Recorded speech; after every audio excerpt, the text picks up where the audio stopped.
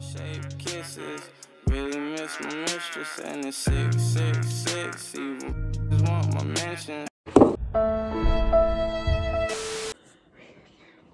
Hey guys, I'm Christina. Welcome to my first YouTube video.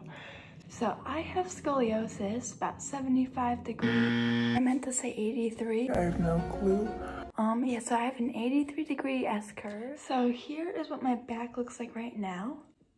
So you can see that my back has bumps like this and this. But the main thing is my torso is very short. It's like shorter than average. My legs are longer than average. They ask you how you are, you just have to say that you're fine when you're not really fine, but you just can't get into it. So right now I'm like 5'3.5", and my legs are longer than average. I already said that.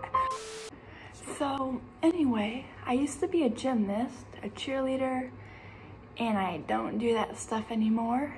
And when I was a cheerleader, I was a flyer and I fell on my face, and like from up in the sky, I fell on my nose and I got this. They ask you how you are, you just have to say that.